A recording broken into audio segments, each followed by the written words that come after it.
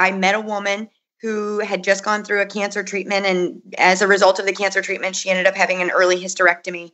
And she said, this caused me to go into early menopause. She said, if I would have had your sheets when I was going through this, I think my rehabilitation would have been better. So I'm sitting there like crying with this woman, thinking like, God, if I could have just started this sooner, maybe I could have helped more people. So my like little psychology heart was like, oh, I just want to help people.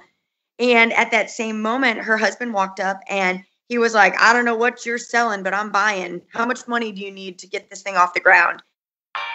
The startup investment landscape is changing, and world-class companies are being built outside of Silicon Valley. We find them, talk with them, and discuss the upside of investing in them. Welcome to Upside. Woo!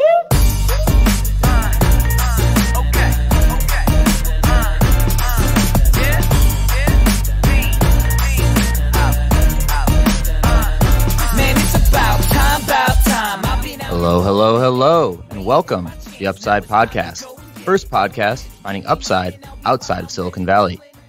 I'm Eric Hornung, and I'm accompanied by my co-host, Mr. Hot Apartment himself, Jay Klaus. Jay, how's it hanging?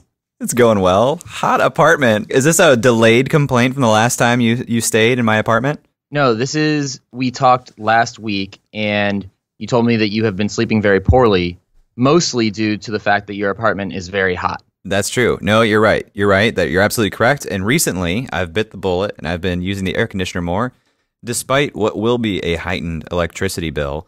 And it's worth it not only from more relative coolness in my sleep, but also in the white noise that drones out the bar next to my apartment.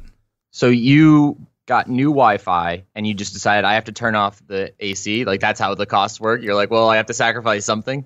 Hey man, entrepreneurs gotta pinch pennies. You gotta save costs where you can. I think I know where you're going with this nickname for this week's guest, though. Yeah, you like that? Because we are jumping back into what was previously referred to as our e-commerce blitz with this guest. The Blitz.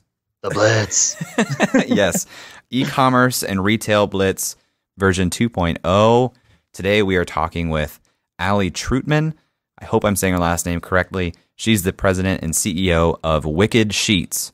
Wicked Sheets provides moisture-wicking and cooling sleep products for people suffering from night sweats and hot flashes. And I see what you're doing there. Yes, actually, I hadn't even put this together in my own head. Probably something that I could use given that I run pretty hot. Speaking of hot, any hot takes in the research you did on Wicked Sheets?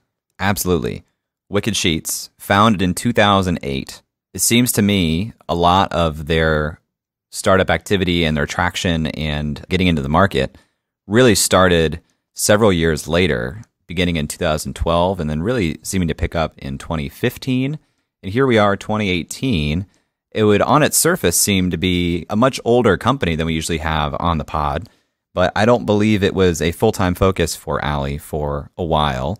And so interested to hear what her journey has been. It's obviously been over time, but it seems like right now, Wicked Sheets is really starting to hit their stride a little bit. Yeah, I would agree with that. I think that when we had Set Scouter on, that was the oldest company we had on Upside to date.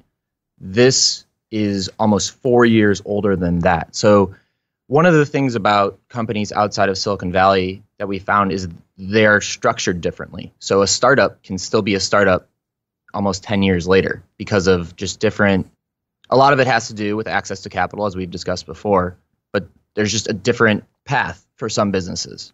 Yeah, and I'm going to go out on a limb and guess that there was a significant period of time in terms of developing the product and getting it into a place where it could be sold. Through my research, first of all, Wicked Sheets is based in Louisville, Kentucky, our third company in Louisville. They've raised over $1 million in funding thus far and looks to be raising again soon. They've been on QVC several times this year, but it seems that their first year really in market was in 2013 when they sold their first 500 sets of bed sheets. And who do you think their audience is here? It seems to me that their audience are individuals who run hot the way I do and seem to sweat when they sleep. It also seems that there's a significant portion of their audience that are postmenopausal women with hot flashes.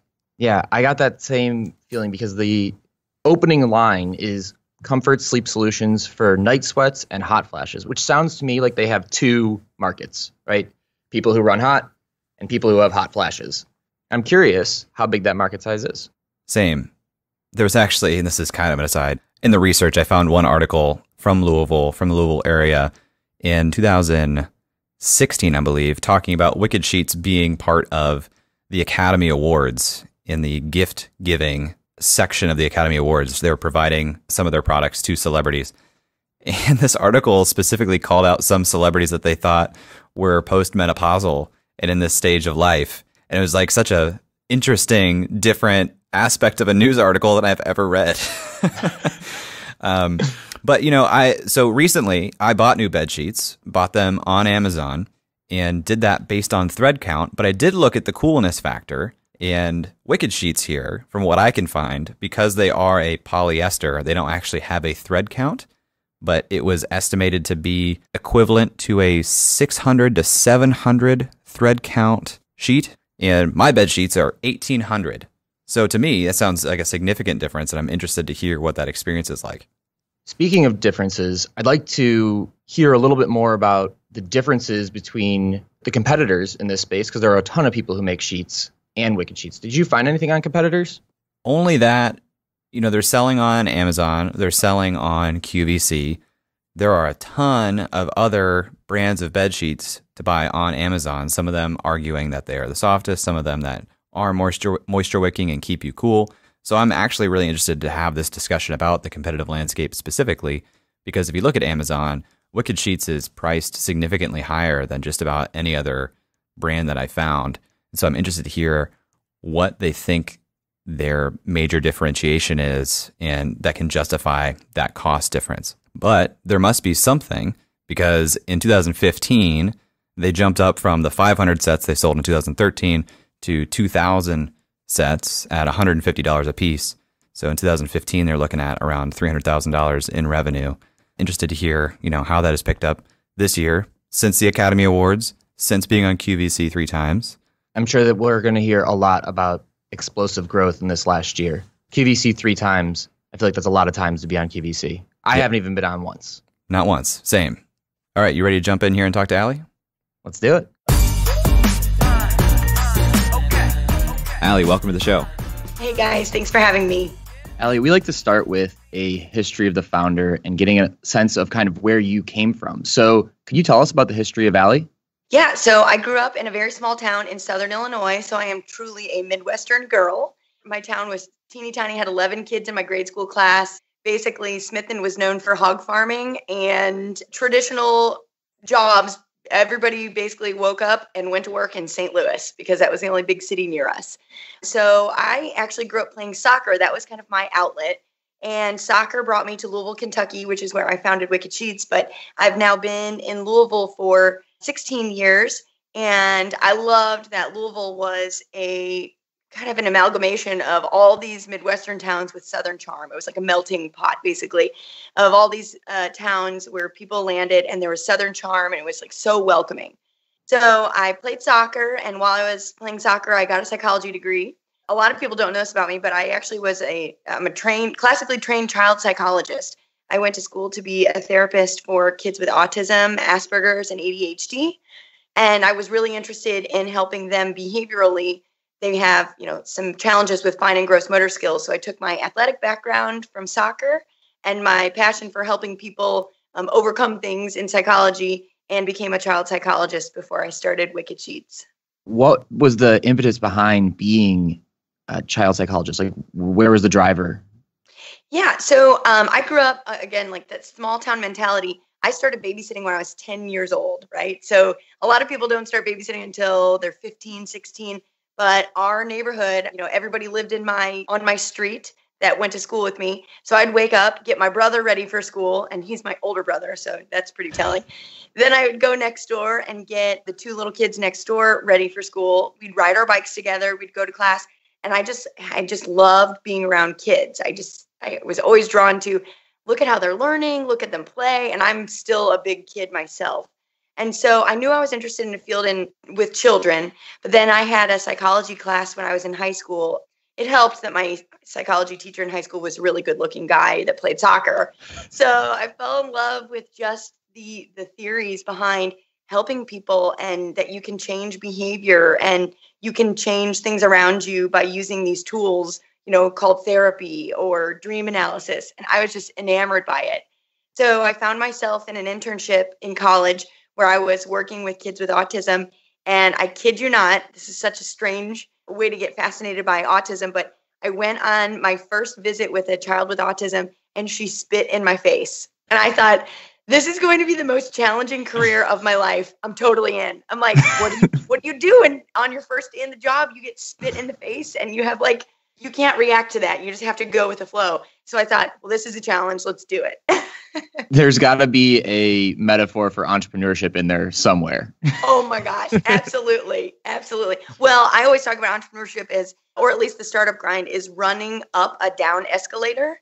And I think a day in the life of a therapist is like you running up full speed a down escalator. So. I love that. I'm going to appropriate that phrase myself. Thank you. Thank you for that.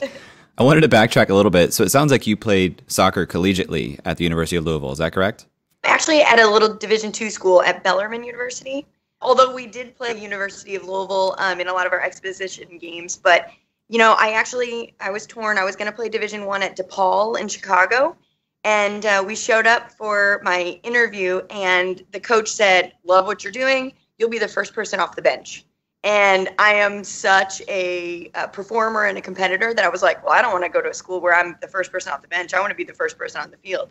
And so I interviewed with Bellarmine, and my parents were really pleased because they said, not only will you be an athlete, but you'll also get an education while you're here. So Division II athletics was great. I played 77 out of 78 games. There was a little red card in there that I had to sit out one game. And I got to be a student at the same time, got to do all those traditional student things. So it was really a good fit for me. And now I went to the University of Louisville for graduate school, though. What did you do to deserve the red card? Well, I'm so embarrassed to say this. I was on a breakaway, and the defender came up, cleats up, slid tackled me. And while she was down on the ground, I reached down and picked her up by her shirt and punched her in the face.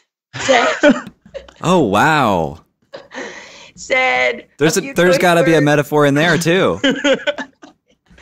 I mean, it was not one of my finer moments. I looked at my coach and he had this look on his face, and I didn't even wait to get the red card. I literally just walked off the field and walked straight to the bus. I knew I was getting the card, and I thought, this is it. This is my moment. I just really crossed over to the other side. But we were down. No, actually, I think we were tied 0-0. There were 5 minutes left. I was on a breakaway. I thought, in my head, I'm like, here we go. I'm going to score. It's going to be the end of the game. This will be great. And she came in. She had kind of been messing with me the entire game.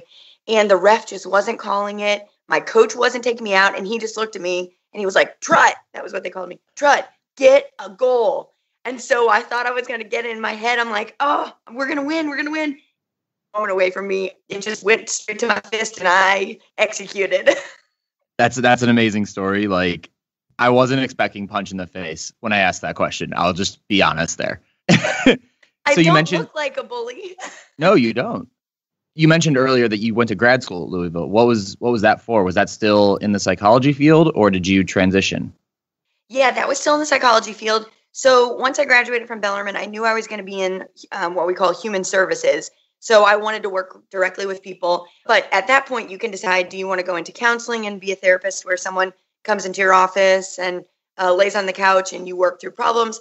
I knew I wanted to do behavioral and health assessments with patients. And so when I got to the University of Louisville, I got to work in a lab and actually measure cortisol levels in spit. I got to do one-on-one where we were doing behavior modification with children in school systems. And so I got to do the hands-on type of behavioral assessments at graduate school, which I just loved. I absolutely loved that I could be interactive with people. Can you work me through the timeline here, what year we're talking about when you're in grad school? Yeah, so I went to Bellarmine from 2002 to 2006. I went directly to graduate school, and my program, I could have finished in a year and a half with my master's, but I ended up doing a TA position. So I taught intro to psychology in this massive stadium classroom to 400 students. Most of them didn't want to be there. and that was miserable, but I loved the lab portion of that. So I actually stayed an extra year and worked on another project and got published. We were assessing cortisol levels in students around exam time. So I got to be in the lab and work with the psychology and the sciences and did some work there, and then went straight back to Bellarmine and got my certificate in personal training and medical fitness. So I was working with kids with autism and doing personal training at the same time. So that was 2009. Talk to me about balancing being a student athlete with being a student. Was that challenging for you at all? You know, I'm someone that would consider myself self-diagnosed ADD, which I think a lot of entrepreneurs have this beautiful skill set, is what I like to call it, because it really does help. And being a student athlete, I actually performed better in the classroom when I had a full load of soccer. And I probably performed better on the field when I had a full load of other extracurriculars that I had to balance. And I think that just really drives focus. So I had to focus when I was on the field, get that job done, and then I could switch gears. And then you have to focus in the classroom, because being a student athlete, I had to maintain a 3.5 to be in good standing with my coach. And then I had to maintain a 3.5 with my parents in order for them to keep paying for my college tuition. So I didn't have the luxury of being able to get a job outside of school and sports. So I worked on campus for beer money. I even was really honest with my parents. I'm like, I'm pretty much just doing this phone-a-thon job to get beer money. But it also taught me that I had to be balanced and focused when I was doing that as well. So I loved the challenge. And I think that speaks, just going back to my self-diagnosis of ADD, I loved having a few things going on at the same time. And so if I'm looking at the timeline here correctly, so you went back to Bellarmine and got your certificate in 2009. Mm-hmm. Our research showed the beginning of Wicked Sheets at 2008. Yes. So can you help me tie in the timeline of starting Wicked Sheets with this time that you were at Bellarmine? Absolutely. So I go through my 4 years of collegiate soccer and I don't get injured, well, significantly injured one time, right? Then I graduate and I go start playing indoor soccer with the boys. And these, you know, the girls and boys we were playing with at the time are all ages. So you have some washed up people that show up ready to relive the glory days. And you have some folks like me that are like, I just want to stay fit. And of course, it goes back to, we drank beer after the game. It was great. So I was playing indoor post-graduation. And in 2007, late 2007, that summer, I went into a game and had a breakaway. Everything ends in a breakaway for me. Had a breakaway, and the goalie came out and swept my legs, and I tore my ACL. So that was the end of 2007, and I did about 3 to 4 weeks of rehab before I had my total reconstruction on my knee. So I had torn my ACL, I had messed up my meniscus. They had to go in and clean up some scar tissue. And so 2008, I am finding myself not playing soccer, completely bedridden, learning to walk again, because I opted for the surgery where they took my own tissue versus cadaver.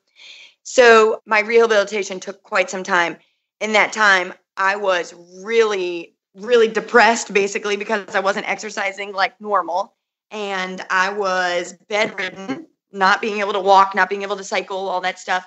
And I had always noticed that when I was playing sports, I had night sweats. But I could make sense of the night sweats when you're exercising 3 times a day, or running around like a chicken with your head cut off. And when I was bedridden, I couldn't figure out why I was sweating so much. And so once I got back to it, I started thinking about, why the heck do I have these night sweats? So like most women do, we're more clinically diagnosed with things. I went to my doctor and she's like, well, Alli, you don't have menopause, you're not on medication, you don't have cancer, all these things that would typically make someone sweat, you just don't have them. So this was kind of the buzz time period when hyperhidrosis was being diagnosed. And this is folks that have excessive sweating for no medical reason. Some folks get it in their palms. Some people have it on their feet. Some people get it in their groin. I feel terrible for those people. But mine just so happened to come in the form of night sweats. So my body would shut down at night, and in bed, I would sweat profusely, whether it was me alleviating my stress or that was just my metabolism on overdrive. Mine just came in the form of night sweats. So I was doing this whole child psychology thing, traveled back to St. Louis for Easter brunch in 2008, and told my parents this thing that I had hyperhidrosis. And my whole family around the Easter brunch table is like, oh my God, I sweat a ton too. So you kind of start putting the dots together and saying, well, this is genetic, this sucks. And my cousin was pregnant at the time, and she said, well, I hate to tell you, sister, it doesn't get better when you get pregnant. And so I'm joking around with her. And I'm like, oh my God, my life is going to suck from here on out. If I have this thing called hyperhidrosis, I'm going to be disgusting my whole life. And at that moment, her husband walked past us and he was wearing a Nike Dry Fit golf shirt. And I just jokingly suggested that he was going to come home one day and we were going to be in his closet, cutting up his golf shirts, sewing them into bed sheets so we could finally sleep cool and dry. So it started in 2008 and I traveled back from St. Louis to Louisville. That whole drive back, I filled up a notebook on how I was going to abandon my career of child psychology and start a sweaty bed sheets company. And so I didn't end up leaving child psychology for a couple of years, but pretty shortly thereafter, I think about 6 to 7 weeks later, I had figured out a way to get the fabric and sew it into bed sheets. And I was sleeping on my first set of Wicked sheets 6 or 7 weeks after that initial conversation. And what was that experience like? How was the first run of this first version of Wicked Sheets for you? Well, I experienced a lot of challenges because, I went to school for 10 years to be a child psychologist. I had one business class. And so really understanding the economics was difficult for me. But the other big part of it was I didn't know how to sew. So I literally was like, well, I've got this idea. I could definitely cut up shirts and sew them into bed sheets, but someone else is going to have to sew them for me. So I found myself going on Craigslist to find sewers. I was meeting with people all over town who had started businesses to try and really help me understand the landscape of, I've got this idea. What do I need to do with it now? And I was a little bit risk averse early on. Now I'd say I'm pretty significant risk taker, but I met with attorneys first off just to make sure that I wasn't doing something that was going to put me in jail or like infringing on someone's idea. And so it was really challenging, but the blessing of living in Louisville and having this like Southern charm is there are tons of quilters. There are groups around town. So I just got on Craigslist and found a group of ladies that I interviewed who knew how to sew, and they helped me walk through those first prototype iterations that we had. But I slept on my sheets my first night, and they really worked. And I was like, oh, I think I'm onto something. Wow. So you mentioned something. You mentioned that it took you a couple years to really decide to dive all in and get out of the child psychology field. We hear that a lot with people kind of like dabbling on almost like a side project until they feel like there's enough momentum to switch over. So can you talk about those couple of years as you were hiring quilters to sew your own bed sheets for you? And then what was the kind of tipping point that got you to go into this more aggressively? Sure. So I think there are two really poignant things that happened. One, I basically did this financially. So I took my, the $10,000 I had that I was going to put on a down payment on a home and said, well, this is going to be used to purchase fabric from here on out.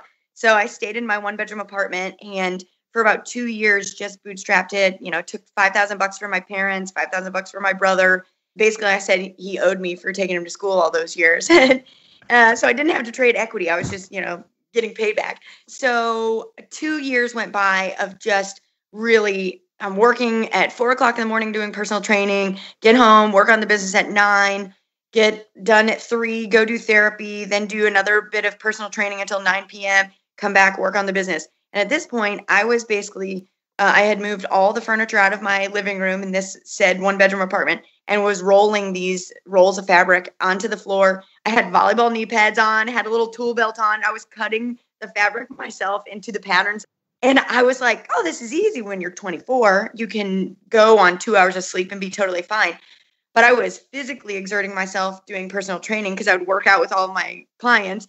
And then I was physically exerting myself when I would do 3-hour therapy sessions with kids with autism who require piggyback rides and tickles and data keeping and driving to and from. And I was kind of hitting a wall of my body cannot take this anymore.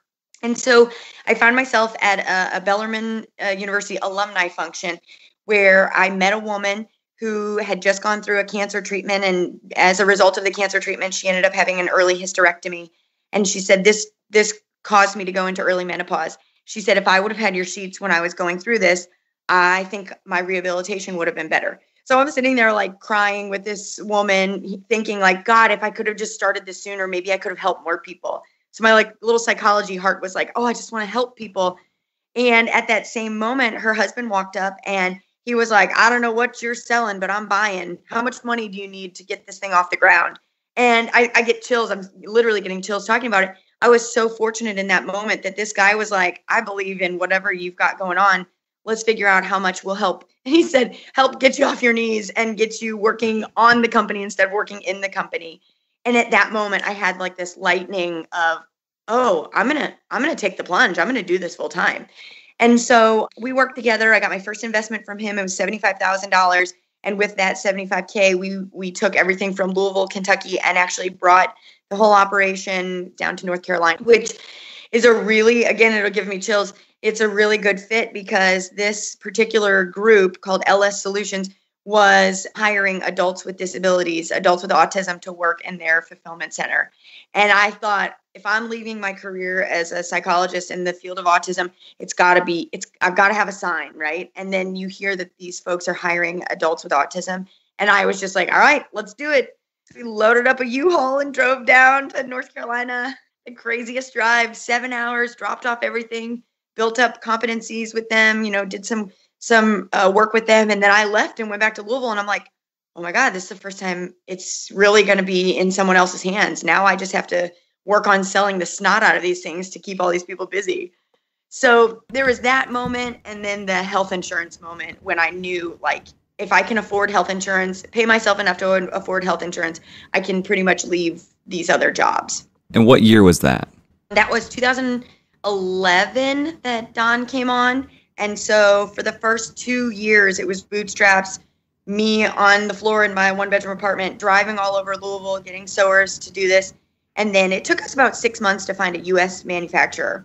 So that was really, really challenging. So 2011, we call ourselves, or we say that's the first year that we were an e-commerce business. That was when we started using PayPal and all that stuff online. So I think now would be a good time to introduce what is Wicked Sheets and what's the problem it's solving. Right. So Wicked Sheets are comfort sleep solutions for folks suffering from night sweats and hot flashes. So what started out as a solution to help people that are sweaty like myself, or folks that I thought were high performance athletes, actually started addressing a much larger market, and that's menopausal women. So folks that are having hot flashes as well. So some people sweat a lot. Some people just overheat at night and don't produce a lot of sweat. So Wicked Sheets wick away 6 times more moisture than traditional bedding. And when we say traditional, we mean cotton typically. They dry 4 times faster. They're 2 to 3 degrees cooler to the touch right now all night long. So there's that cooling piece for the folks that don't necessarily produce a ton of sweat. And the thing that I was really wanting to address is a lot of the folks the customers that we sell to have compromised immune systems as a result of a condition. So cancer, they are going through chemo treatment, diabetes, they have sensitive immune systems. So I wanted to make sure that this was hypoallergenic as well.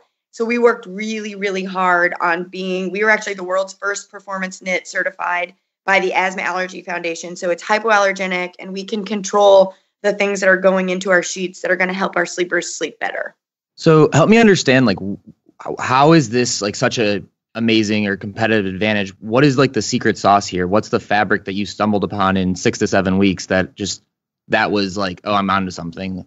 Growing up in soccer clothes and exercise clothes, I knew that it needed to be some version of Under Armour or Nike Dry Fit or Adidas Climacool.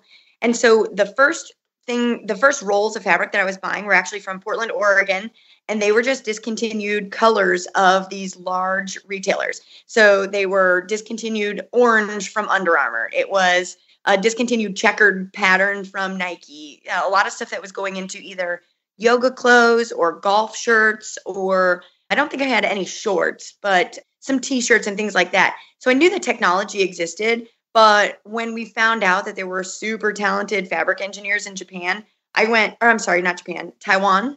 I went straight to Alibaba, figured out who is a competent source of fabric. And I actually found myself with swimming suit manufacturers. So I wanted to find hydrophobic and hydrophilic fabrics that would not take that moisture and make it go down to the mattress. So when you think about a running shirt, you're running and the sweat isn't like coming down. It's pulling it away from your body, beating out on the other side. It's being absorbed into the fabric itself. And so we had to do a ton of research on what's the fiber component that does that? What's the pore size that leads to the good breathability and leads to clean air coming in and out of your bed? Because a lot of people who sweat say the oils on my body are produced and my bed stinks. So what can we use to neutralize the pH? What can we do to make sure that this is hypoallergenic and has no harmful chemicals that are going to hurt a baby if the baby sleeps in bed with you. So we did, I'd say, a good solid 1 to 2 years on perfecting this fabric. And now we're still perfecting the fabric. Now we're working one-on-one with this group in Taiwan, and they help us figure out, all right, Alli, what's the new spec you want to add to the sheet? And then we go through trials, iterations, and R&D. So we're actually going to release another fabric probably in 6 months that we've been working on for the past 8 months. So we're just always working to perfect it, just like Under Armour's always working to perfect the perfect T-shirt. I kind of want to get in the weeds here because I've thought about this a lot and I've just always been curious. How does moisture wicking work? Whether it's a T-shirt or bed sheets, like how does that work? Yeah. So fibers and the way that these fibers are woven or knitted, we use a knitted fabric. So basically the way that they are constructed in the bed, it's such that where you're sleeping or where you're sweating on this thing, it will pull the moisture away from your body. So wick just means absorb, and it'll travel out to the dry surface areas of the bed. So when you say the sweat or moisture is evaporating, it actually is evaporating as it travels through that fiber construction. So it is all about how these fibers are either knitted or woven. And then when you mess with pore size, you can actually change how much oxygen can be exposed to the moisture, and then it dries even faster. So there's lots of different technology out there. We just seem to find one that really worked. We've tested it against cotton. We've tested it against our competitors. So we know that when this is going out to a sleeper or a customer that we have, it scientifically is proven to work. It's just now a question of, do you like the feel? Do you like the fit on your bed? Does the color match? So you have all these other traditional bedding things that you have to think about. But really, I love getting in the weeds on the science and the technology because my science brain was so drawn to, well, if you can make science do it, the data doesn't lie. And so that's what I love. I can stand behind a product that I know the data points say this is actually going to work. Now, if it doesn't match your comforter, that's just not something I can fix right now. Okay, second nerdy science question then. How do you test that and compare that to other types of bed sheets? Like, what's the testing process look like? Well, there's like the testing behemoth called Intertech testing, and everybody, like when we got on QVC, we had to send it there. And there are Intertech offices throughout the world, and there's a very standardized form that they have to check off, right? Does the seam strength test or measure correctly? How hard can you pull it before there's a hole in it? How much moisture will it absorb? Is there formaldehyde in it? So there's like a generic checklist that the massive testing facilities have to check off. And then we work with a company in the United States called Tex Test, and you can send them any sort of fabric and they'll do performance testing. So they'll do flammability testing. They'll say, here's how much bleach you can pour on it before the wicking ability decreases. For us, we're really interested in what goes onto your sheets. So we have them test urine and feces and all the good stuff that your body produces. I'll let your imagination go there and see how it responds to it. And so we use that. And then we can also send those test results to our international partners and just make sure, I mean, we test the snot out of these things. Just make sure it is going to wick it away and does like the gross stuff that's in sweat. So my favorite conversation to have is it loves electrolytes and it loves sebum and it loves potassium chloride and it loves the stinky stuff that's in your head oil. It's just gross, but they make synthetic forms of all that stuff to put it to the test. Yeah, it sounds like you test the snot into this stuff.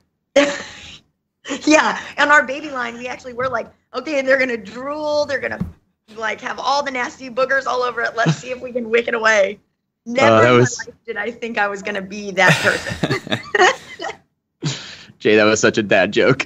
It's fine. It's fine. I know. I think I just like walked you into that.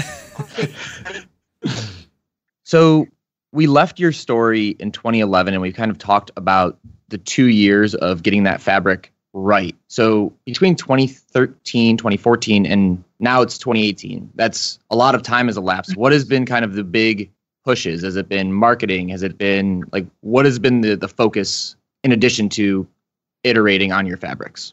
Sure. Well, the unwanted focus was manufacturing, something that we did when we said we want to go large and go to either a mass retailer. We know we need to grow. And in doing so, it's going to be a recurring wholesaler agreement, right? So I looked at it from the perspective of, I love the B2C sales and I want to focus really heavily on B2C e-commerce. I don't want to go into retailers. I don't want to go bricks and mortar. I want to focus on growing the business organically for the B2C crowd. And then we also had these opportunities like, where do we want to move next and where is our customer base? And so I actually flew out to Silicon Valley and did a pitch competition. I know this is the funny part of the podcast, right? Outside of Silicon Valley, I flew to Silicon Valley for a pitch competition called the American Dreams Entrepreneur Series. And I was terrified. I actually had just read the Elon Musk book, which is so fitting because he's exploding right now too. And I was like, I'm going to go on my like entrepreneurial mecca journey. And if I do this pitch and nail it, the company is going to go gangbusters after this. If it goes poor and I totally shit the bed, then I'm going to say, all right, it was a great couple of years. I'm not going to be able to get funding after this. We got to grow this year. Like that was 2013, 2014. So I had just finished a Launch It program, basically for 10-week program for non-business majors. And I felt really confident that I had finally figured out my financials. I had finally figured out our roadmap, business canvas, all that stuff. So I felt really confident. In that same time frame, I bought out my original investor, got 2 new guys on board, had gone to a menopause convention, really understood that the menopausal audience and these physicians who were so tired of prescribing drugs to people for various things, and it was causing night sweats or hot flashes, we had gotten them on board. I'm like, well, the next thing is you gotta see if you can get on Home Shopping Network, QVC, where that menopausal customer is. So I go out, do my Elon Musk thing. I ended up drawing the short straw. I was like the last pitcher on the last day. And I walked into, I think it was an Xfinity store where they were doing it. And there were cameras everywhere. And Mark Zuckerberg's sister, Randy Zuckerberg, was actually the woman that I was pitching to and the VP of Home Shopping Network. I felt so completely intimidated. Midwestern girl from Louisville, Kentucky, walking in. And all these people that were before me were wearing Christian Louboutin shoes. They had tea that would make you lose 20 pounds in like 4 days. And I thought, no way I'm going to make it. No way. So I kind of had like a little Alli moment. I'm like, positive self-talk here. You're just going to leave it all on the table. And they said in the pitch, they're like, you have 3 minutes. Don't go next to the table. You're not going to talk to them directly. You're just going to pitch and then walk off the stage. Well, I knew something was going right because I think we were like 21 minutes into the pitch and they were like, Alli, come here, let's feel it. And I'm like shaking their hands at this point. I'm like, oh my God, I think they like me. Like, I really think they like me and they like the product. But I think what they liked was it was a product that solved a modern problem. Like I always say, it's like a new age solution to the age old problem of sweating. They liked that it was addressing a problem that not just menopausal women had, but their husbands had, and they're pregnant. And so I thought, this is it. This is my shining moment. So we ended up winning that pitch competition, which was great. And that was, they were promising me a slot on the Home Shopping Network. And so you get like an email from her team, and then you get an email from the HSN team, and nothing's traditional. There's really bad communication. Well, I kept thinking, like having these head scratching moments, like what is going on? Come to find out, Home Shopping Network was in the process of being bought by QVC and the Q-Rate group. And so my showing actually got totally put on the back burner. And they were like, it's not going to work with us. The day that I was supposed to go on is when they announced that QVC was buying them.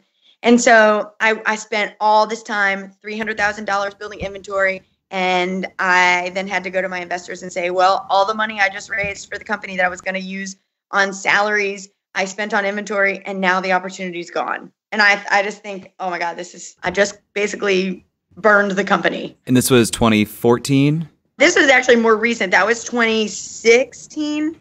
I think that was 2016. So I'm trying to take you through very quickly from 2013 up to now. So I ended up getting in touch with a woman from Louisville who actually was on QVC. And she said, well, why don't you just talk to my reps and see if it's a good fit for QVC? If you've already been through the song and dance for the Home Shopping Network and now they're owned by the same company, let's see what we can do for you. And so I started talking to them. They put me in touch with a buyer. And shortly thereafter, I was flying out to Philadelphia, pitching the buyers. Shortly thereafter, I had a purchase order in hand. We spent about 14 months prepping for all of this stuff. We moved our manufacturing from Cincinnati to China for our wholesale orders. And I was just on in June for our first airing on QVC. And it went really well. Now I've been on 4 times, so it's good. Wow. Okay. Well, there's lots of kind of backtrack and cover there, but while we're on this note, so you've been on QVC 4 times in the last year? 4 times in the last month and a half. Wow. Okay.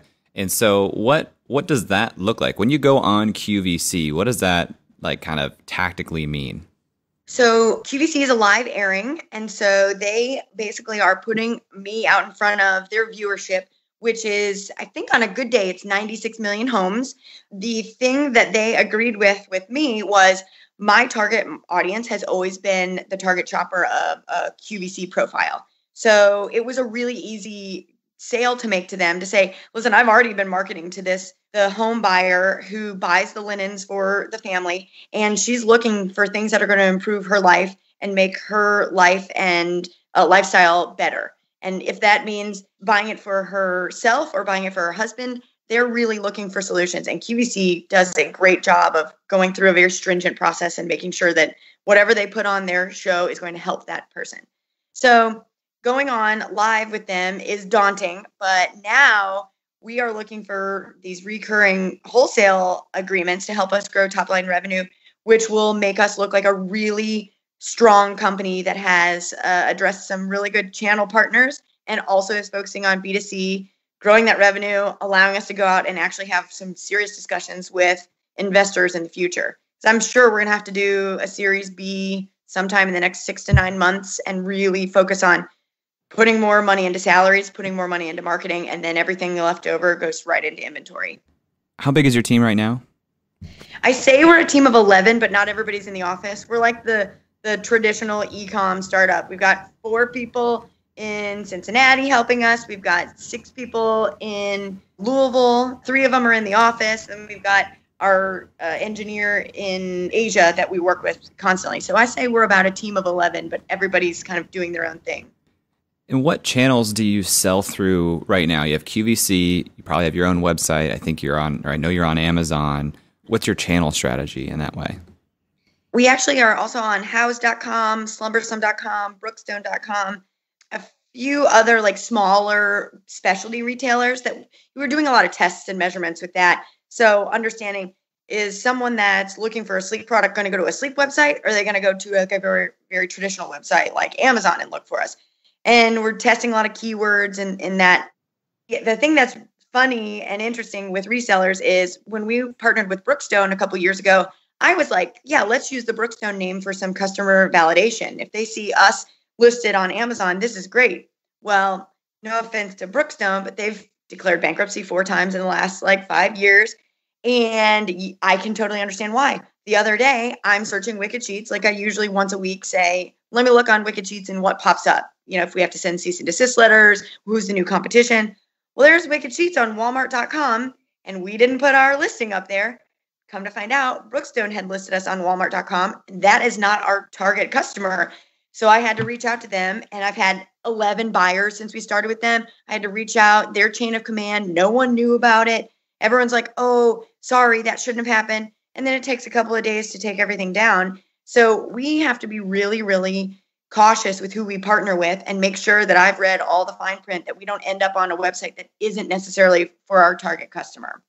We're vigilant on price points and what this customer is looking for. So I was going to touch on the price point front because I think I've heard in the past that when you go on QVC, often they will have a price point they almost kind of put on you, which may be different from where you're selling elsewhere online. Is that true? Is that something you've experienced? What's that look like?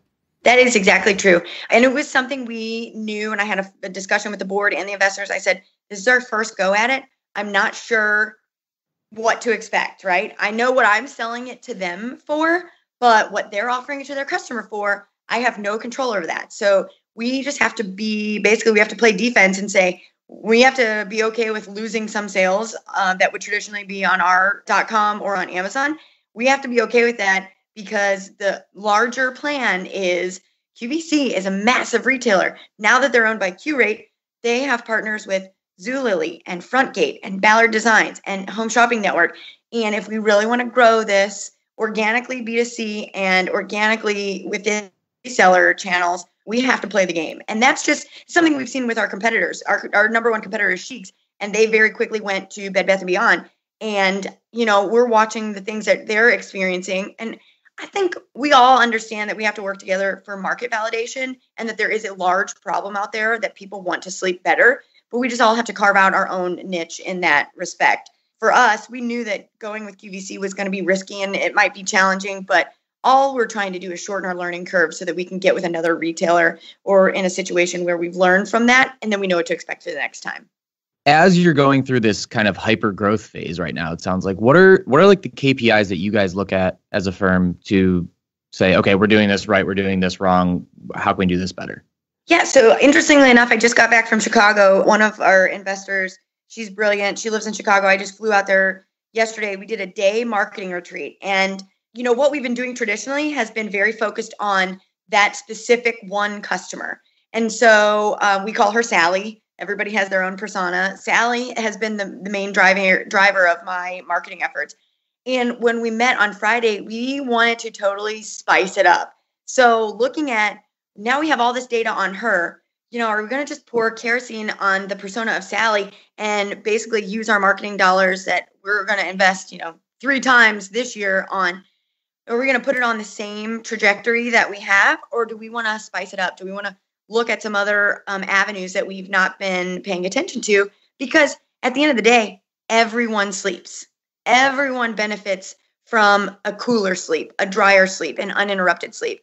So what are some opportunities there? And that's what I love about being an e-commerce business. We can build out these tests and put them to the test tomorrow. And I think we're going to find out some really interesting stuff. And I just don't want to ever limit us from our customer base. On the product front, something that I saw that you said, since you use this fabric that isn't measured in thread count, usually a lot of bedding, it has like some number of thread count. So you have some measure of something. I don't even know what people really use that for, other than I think I use it as a proxy for like how comfortable it is. Can you talk about what thread count means and what Wicked Sheets compares to?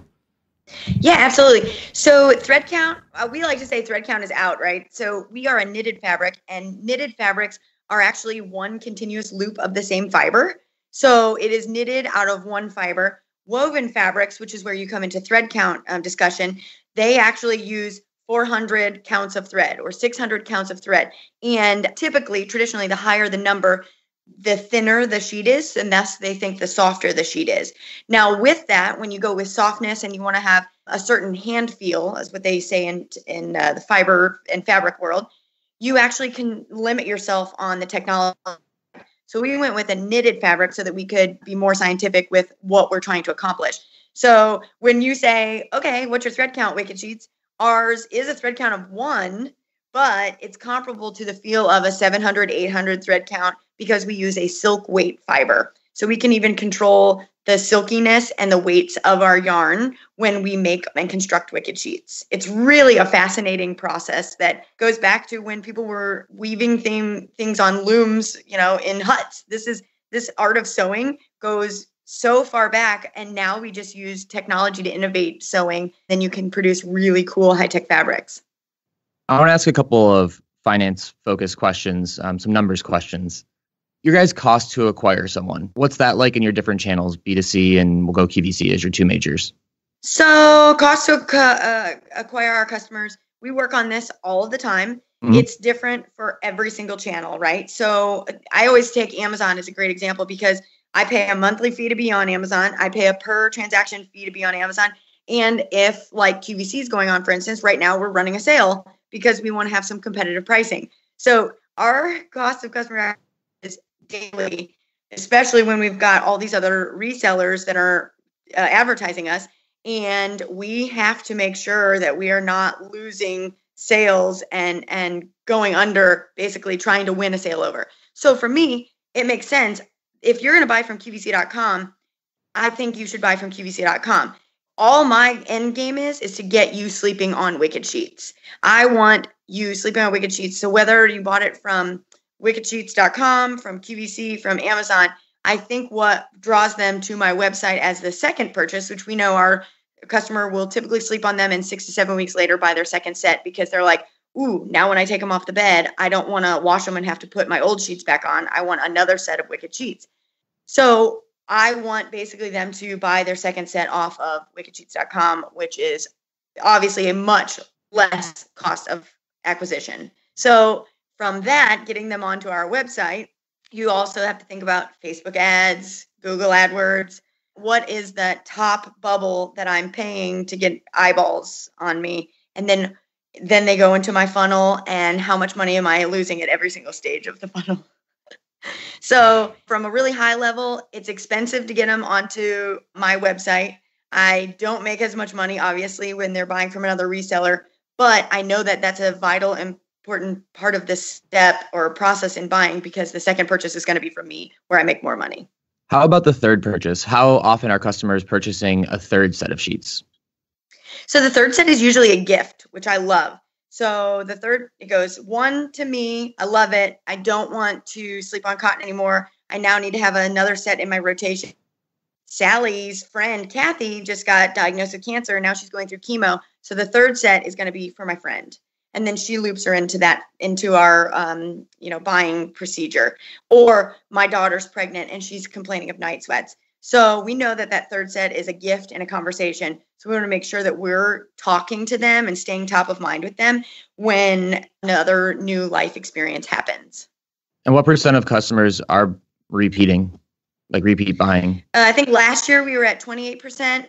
I'm really proud. We have like a 2.3% return rate, and typical home furnishings is 15%. So we are historically low return rate and high repeat customer rate.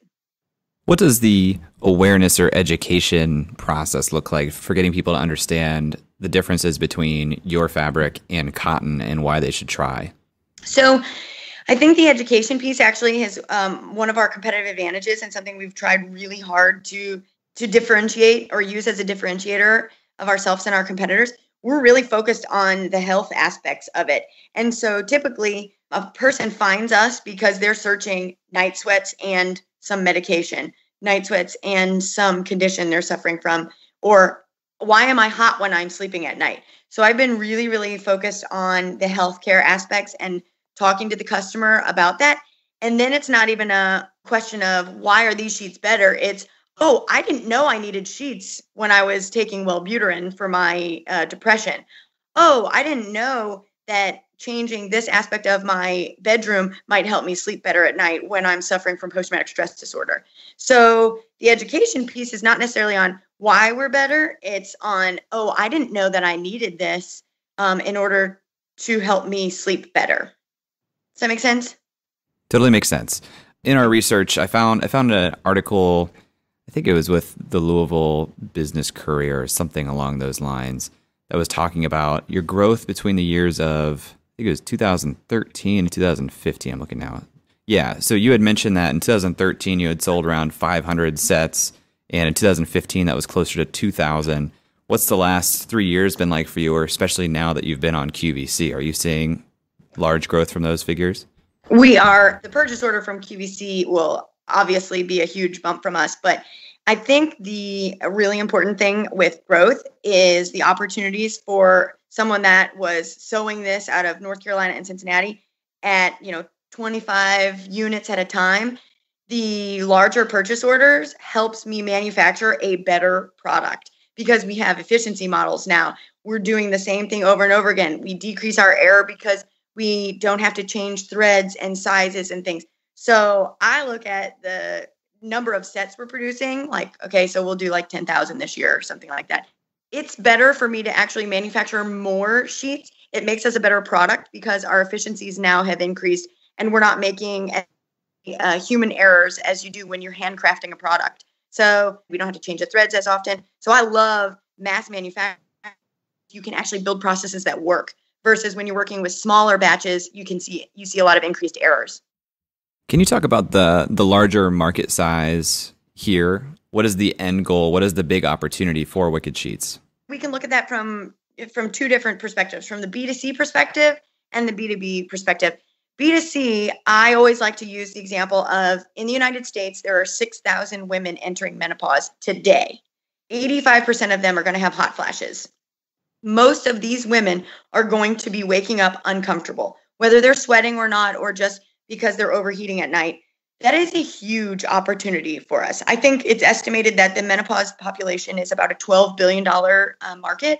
And within that, I think it's $2.6 billion are bed sheets and pillowcases. So that's just a huge opportunity on its own. When you talk about it from a B2B perspective and you're looking at the QVC shopper, she probably is close to menopausal age, but she could also be buying for her husband. She could be buying for her sister. She could be buying for her daughter. And I think you can see that opportunity and saying that we call this person the swayable shopaholic is going to buy it, love it, and then buy it for other people. So that channel we're focused on in B2C is just that menopausal woman. B2B opens up all these other doors for us and gets it in the hands of people. And I don't necessarily have to pinpoint menopause. I just have to be in front of the right person. I did want to ask, actually, if during your pitch in San Francisco, if you're wearing the Wicked Sheets Helping Sweaty People Spoon Since 2008 shirt. I should have. Oh my gosh. I absolutely should have worn this shirt. We made these for our 10-year brand anniversary party this year, and people love them. They were like, oh my God, I thought, oh, they're funny. No one's going to wear it. It's just something the team could wear. And I had people calling and going, can you make that for me? I'm totally wearing it.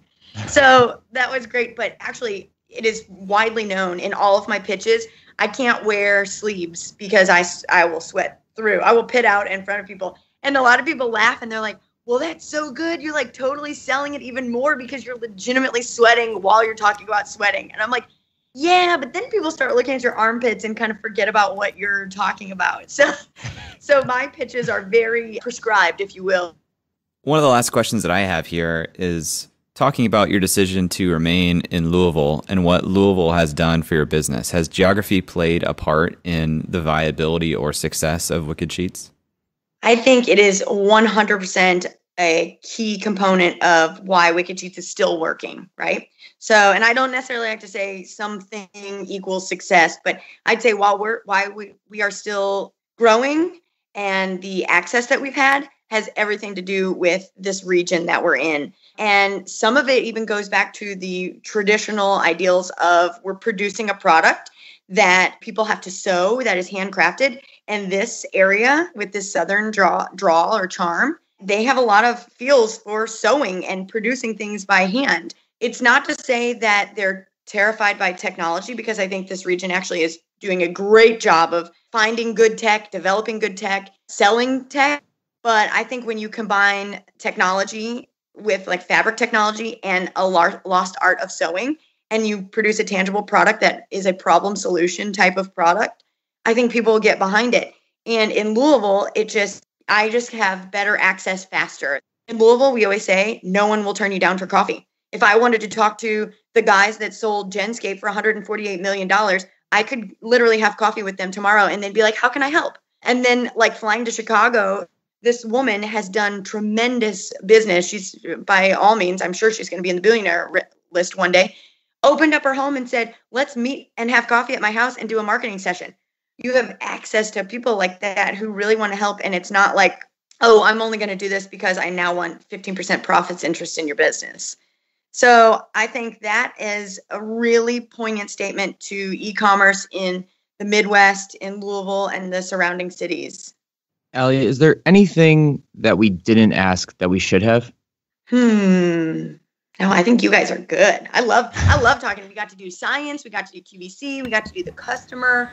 We talked about the background. I think it's great. I have one dangling question in the back of my mind. You started this by buying fabric from these clothing manufacturers that were using them as performance fabric for exercise, let's say. And now you've kind of diverged and gone down the path of what people need when they sleep. Is there a future opportunity where this is kind of brought back to where it started and it's performance fabric that can be used as clothing, or is that not practical? Oh, I've had a dream that it becomes a wicked wear type of situation. But as I mentioned, we watch our competitors very closely, and our one competitor is dabbling in an athlete's line of sleepwear. And Tom Brady's actually doing a recovery t-shirt for sleepwear. So I think that there's a lot to be said for that. But since I have night sweats, I will say the last thing that I want on top of me when I'm sleeping are more layers. So you're going to get to hear the Alli likes to sleep as close to in the buff as possible. I don't want more layers of anything on me. And then, so you have clothes on, you have your underwear on or whatever, then you have a sheet, then you have a comforter, then you have a throw blanket or whatever. I am all for the sleep in as little clothing as possible and let the sheet wick away the moisture for you. And so I'd actually rather probably focus on building out a better pillow, a better mattress protector. We have a mattress right now that I think is bar none in terms of breathability, because a lot of the folks that were buying Wicked, I just spent $7,000 on a memory foam mattress and it's making me sweat profusely. It's helping my back, but now I'm a sweaty beast at night. What can I do? And so we offer just buy one fitted sheet. We call it like the millennial special. You can buy a fitted sheet and 2 pillowcases and that's all. So I think I'd rather focus on sleep than sleepwear in terms of decreasing the layers, increasing the breathability. Great. After the show, if people want to learn more about you or Wicked Sheets, where should they go? You can contact me anytime at wickedsheets.com. We have a contact button on there, or follow us on Facebook at Wicked Sheets, on Twitter and Instagram as well. And I always say people can email me anytime, and I always share my personal email address. It's Alli, ALLI, at wickedsheets.com. So I'm always hope to help anybody, especially if you're in soft goods manufacturing. Awesome. Well, thanks for being on the show, Alli. Thanks, guys. It was a blast. All right, Eric, we just spoke with Alli Truttman of Wicked Sheets. What are we about to do here in our third segment? Well, this third segment, which is what we call the verbal hypothetical deal memo, is Jay and I's favorite segment of the podcast. In it, we're going to talk through kind of what we learned in our research, what we learned from the founder, and just kind of our general feelings about the founder, the company, and the opportunity. And Jay, there's going to be 4 questions that we look at. What are those 4 questions? Yeah, generally here we're trying to answer implicitly or explicitly the 4 questions. 1, how committed is this founder? 2, what are the founder's chances of success in this business and in life? 3, what does winning look like in terms of revenue and my return as an investor? And 4, why has this founder chosen this business? So, Eric, along those lines, where do you want to start here? You want to start talking about Alli as a founder? I think we should start. We like starting with the founder, but when we look at one of those 4 questions, and we don't have to go through them line by line, but I think the easiest one to just kind of check off is why this founder picked this business. Do you agree? Very clear. Yeah. Which is a huge plus in my book, right? To have a founder who's scratching her own itch or wicking her own sweat is nice. Not bad, right? That was pretty good. On the fly.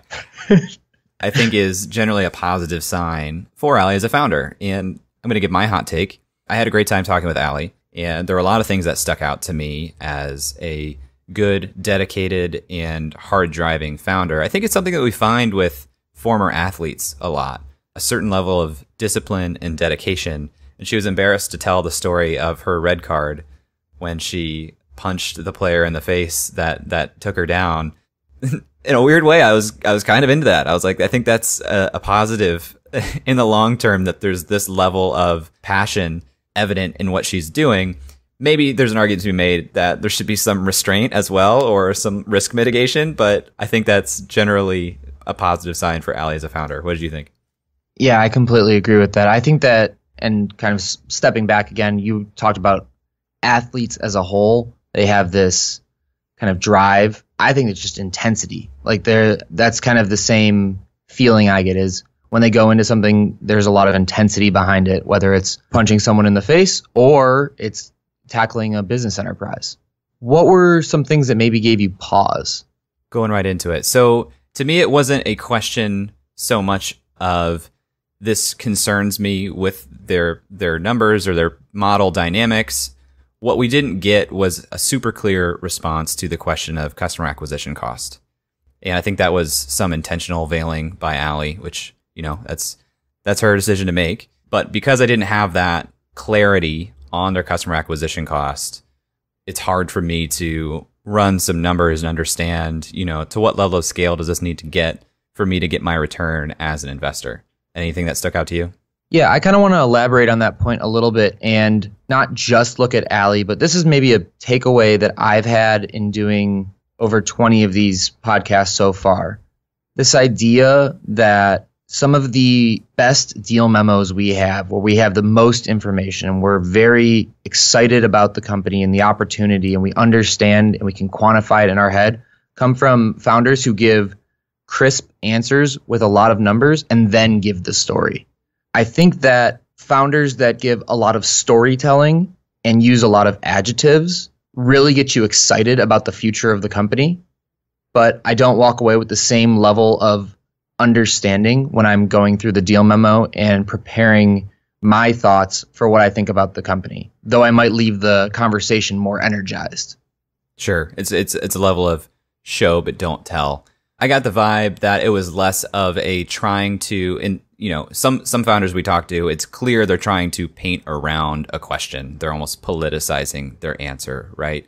And that wasn't the feeling I got from most of our interview with Alli. More so, I just got a level of excitement that took her to the story. But at the end of the day, there were some questions that we had that we didn't get answers to, which makes this part of the deal memo difficult when you're trying to look at quantifiable numbers and put a number to say, is this something that makes sense as a returnable company? Speaking of returns and numbers, we did get a couple of numbers throughout the interview. Here's the ones I have in front of me. If there's any I'm missing, please chime in. So I have 28% of customers repeat, 2% return rate, and over 10,000 sets coming up this year. Those are the three numbers that stuck out to me as telling a story. Were there any other numbers that popped out to you? I had those same numbers, and I think that 10,000 is useful to put in context of that was a 500 unit total in 2013, a 2,000 unit total in 2015. We don't have a lot of data from 2016 up until now, but the projection she kind of left out there was 10,000 sets this year. Still pretty great growth. The 28% repeat buy, I think, is a good figure, and I'm assuming that was from their first purchase and not necessarily the second purchase. You talk about some people will buy a third set, and that's usually as a gift. I was excited, and this goes back to our original leg of the e-commerce and retail blitz with Loop Returns. I was excited to hear that return rate. That's very low, which is awesome and helps to knock things out. The number that really stuck out to me, actually the two numbers that stuck out to me that you didn't address, were in the United States, 6,000 women are entering menopause daily. 85% of them will have hot flashes, and that's estimated to be a $12 billion market, with $2.6 billion of that being attributed to bed sheets and pillowcases. Yeah, that gets to the market sizing side of things, and it does feel like a huge market. You hear or read the stories in the journal or hear on podcasts about kind of the aging U.S. population. I'm not super familiar with hot flashes. I don't know that they happen for a couple years and then they go away, or they stay for years once you hit menopause. I'm not completely sure on that, but assuming it's the latter, there is going to be a longer and longer period where women are having a need for this type of product. And that's one segment of the market, right? You still have people who have hyperhidrosis or some other medical condition, whether it's a combination with their medication. It's larger than just this one figure that we have, which I think is a positive sign because that one figure alone is pretty compelling. Something I did want to touch on that came up in re-listening to this interview, Alli said they'd probably be raising a Series B here soon.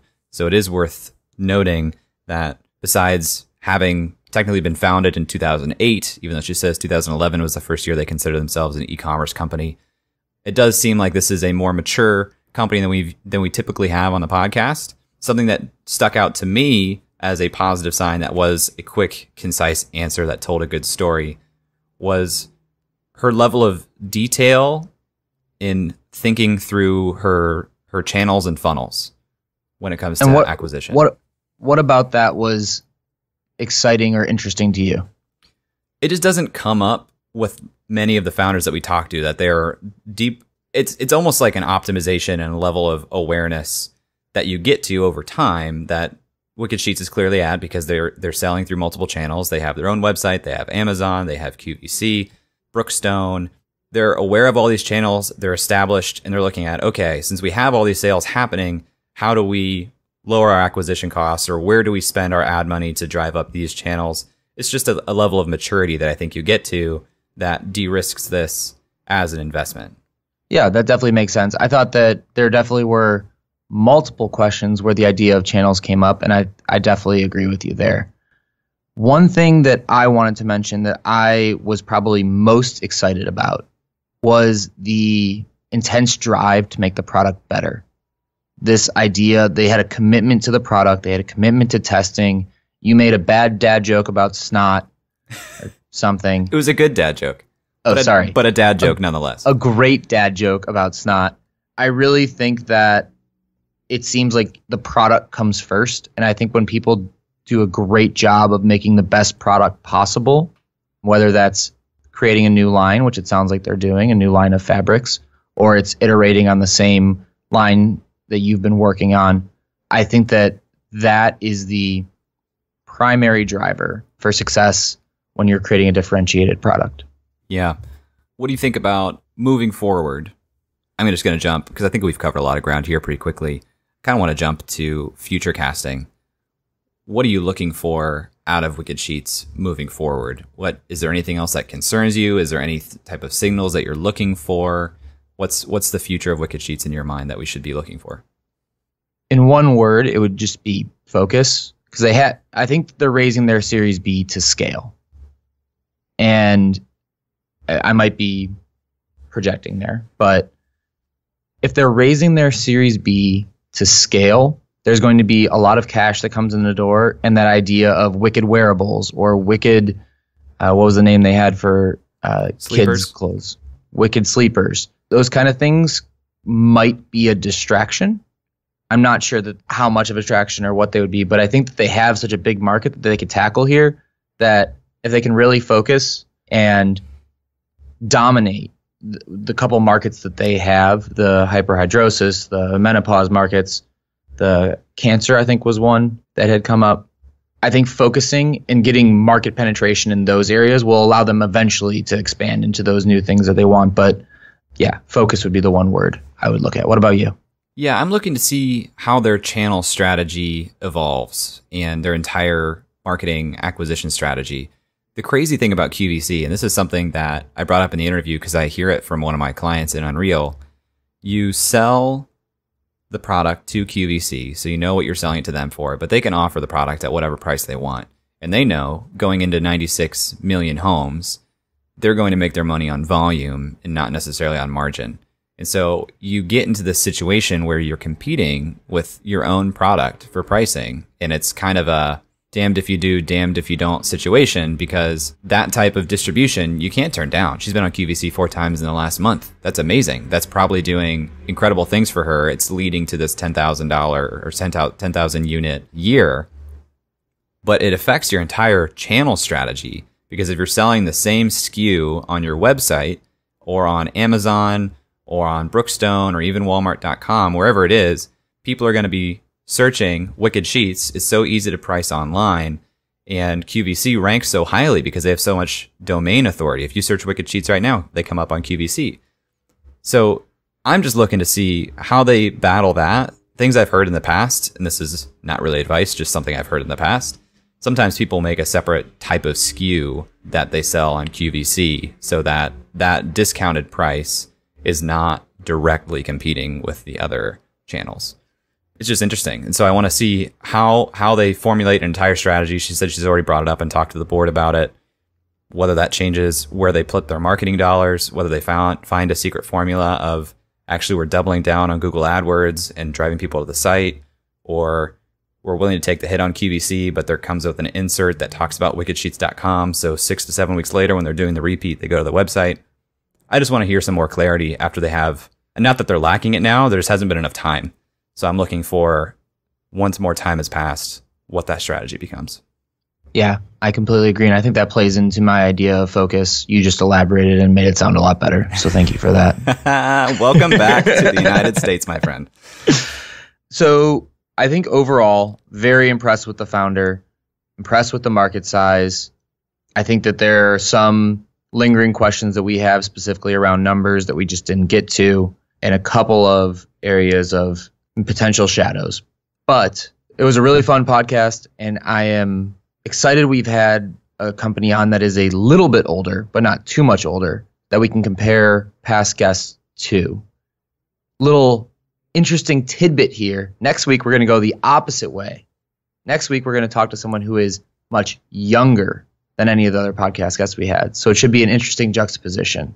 Yeah, it's exciting. Through this podcast, I feel like I've learned a lot about e-commerce and retail, which I'm really into. And it is nice because you can model this stuff out pretty well when you have the data to play with. I do think e-commerce and retail businesses are attractive if they have the numbers that work out. Yeah, I love hearing about the ins and outs of marketing and how they actually bring the product to market, develop the product. That stuff's exciting to me. So this was fun. All right, guys, that's it for this week. If you guys have any thoughts on our interview with Alli, any of her responses, the company, we'd love to hear from you. Tweet at us at UpsideFM or comment on Breaker. If you think that you would be a good guest for our show, or you know a good guest for our show, feel free to email us as well. hello@upside.fm, and we'll talk to you next week. That's all for this week. Thanks for listening. We'd love to hear your thoughts on today's guest, so shoot us an email at hello@upside.fm or find us on Twitter @UpsideFM. We'll be back here next week at the same time talking to another founder in our quest to find upside outside of Silicon Valley. If you or someone you know would make a good guest for our show, please email us or find us on Twitter and let us know. And if you love our show, please leave us a review on iTunes. That goes a long way in helping us spread the word and continue to help bring high-quality guests to the show. Eric and I decided there were a couple things we wanted to share with you at the end of the podcast, and so here we go. Eric Hornung and Jay Klaus are the founding parties of the Upside Podcast. At the time of this recording, we do not own equity or other financial interest in the companies which appear on this show. All opinions expressed by podcast participants are solely their own opinion and do not reflect the opinions of Duff & Phelps LLC and its affiliates, Unreal Collective LLC and its affiliates, or any entity which employ us. This podcast is for informational purposes only and should not be relied upon as a basis for investment decisions. We have not considered your specific financial situation nor provided any investment advice on this show. Thanks for listening, and we'll talk to you next week. Never mind, bro, that can't be matched. I'm lighting it on fire, used to run victory laps, and still I'm not even tired. It's all about the timing, yeah, that's what they say. Well, I'ma keep on